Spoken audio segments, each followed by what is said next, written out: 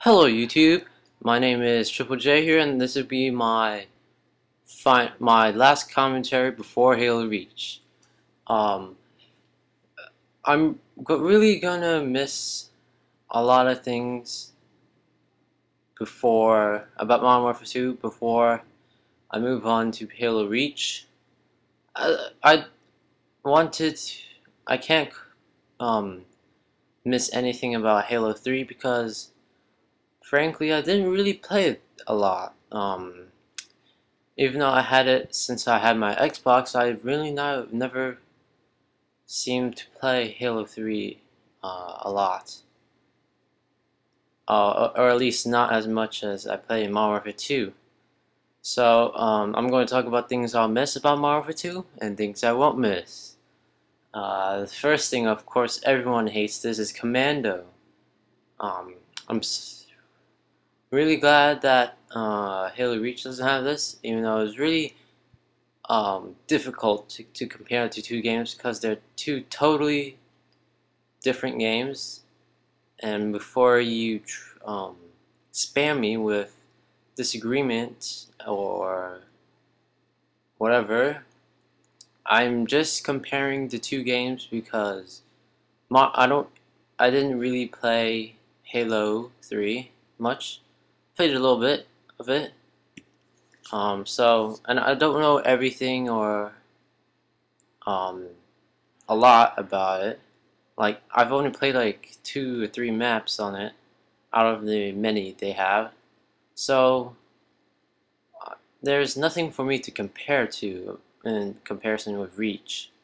So that's why I decided to compare Halo Reach with Modern Warfare 2 because I play Modern Warfare 2 pretty much every day. Um, so, um, I'm really excited about Halo Reach. I have many things planned for it, maybe even a Machinima series. Um, and I just can't wait for it. I'm really excited. There are no words to describe how excited I am because Halo Reach is just 5 hours away. Um, when I'm doing this commentary, which is about 7 o'clock right now, and I'm just waiting for the game patiently. Um, the wait is very excruciating though, but I'm trying my best to calm myself down and tell myself that the game will come in time. Um, and I probably sound really bad right now because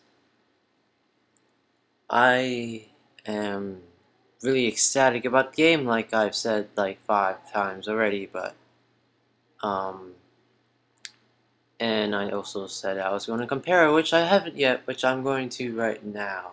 So even though they're two different games, they do have their similarities. Like both are first-person shooters. Um,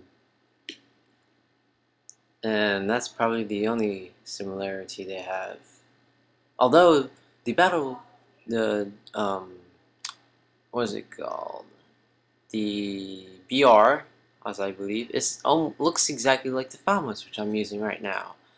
That's other than that, that's about it that I compared to. So let's compare Black Ops then, since surprisingly, Black Ops and Halo Reach have a lot in common, and they're both coming out this year, so that really struck me as no coincidence. Like, in Black Ops, both have currency. In Black Ops, it's called COD points. In Halo, it's called credits. And then you can also customize your own character. In Halo Reach, you buy armor for like your helmet, your belt, your chest, and stuff like that. And in Black Ops, you can buy, um, as I believe, uh, your perks, which also determine what you wear, and then you can customize your weapons, like the clan tag and custom reticules and stuff like that. So both games are a lot similar, surprisingly. So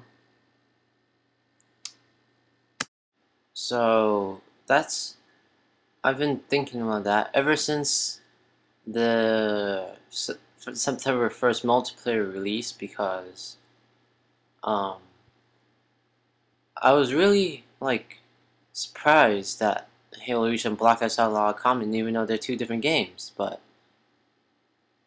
it's just really strange. I don't know. I don't know. It's just like Halo, almost similar to Black Ops. Doesn't that sound strange to you guys? But um, it sounds strange to me if it doesn't sound strange to you. But oh, okay. Onwards. Like I said, this is my last commentary, so I'll try and make it. Well, not my last commentary. The last commentary before Halo Reach. Probably maybe the last commentary for Black Ops because I mean not Black Ops, Modern Warfare 2 because once Halo Reach comes out, just 2 months after that, Black Ops comes out. So maybe this will be the last game I'll play in Modern Warfare 2, which is kind of sad because there I had some really good times in this game, and then there were some really bad ones. Um, as do everyone who's played the game, there are several bad times. But luckily for me, I had a lot of good times. More good times to outweigh the bad times. So this game has placed me in a good mood consistently. Even though when I get frustrated, I know what to do to make myself better. What I do is that I get up, stop playing, go downstairs, and get a cup of water. Maybe go into the basement because it's cold. Maybe lay there for like 5 minutes, and then come back upstairs, and I'm all ready to go, getting nukes and stuff like that. So that's what I do when I get frustrated, and it happens a lot. I cannot tell you how many times that happens. Um, and that's the one way I find that helps me with my frustration. But hopefully I don't have to do that in Halo Reach because I know Halo Reach will be a great game because it has Firefight, multiplayer, new campaign, Forge World, which I'm really excited about. You cannot, I cannot tell you guys how excited I'm about Forge World. Uh, I love to play. I love to build stuff. Um, if you've been following me on Twitter, you notice I've been playing Minecraft because I saw it first on Cino's channel and it looked like a game I would like to play. Um, Before Minecraft, I used to play a game called Roblox, I believe it is, and it's a lot similar to Minecraft, but a little bit more, um, what do you call it? Like stuff you can mess around with. I can't um, say words that would help describe what I mean, but there's a lot more stuff. Like you can have weapons like snipers, assault rifles, bows, crossbows, arrows. There's a lot of things you can put in that game.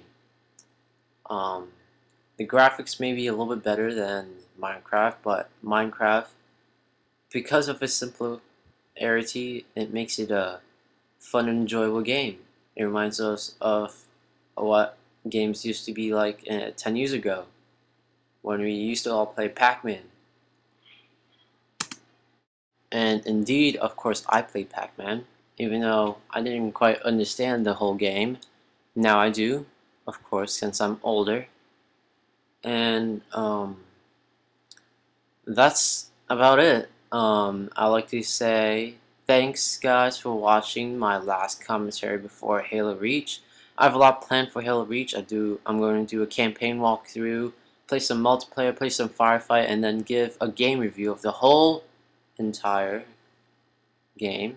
And hopefully I can do that in one whole day.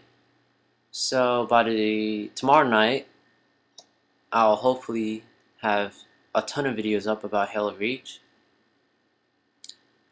maybe helping you guys decide on getting the game, because when I asked my friends if they were getting the game, a lot of them said no because I don't know why. It doesn't seem interesting to them. So hopefully I can convince you guys, if you're not getting the game, to buy the game because it's a great game. And I'll talk to you guys later. Peace.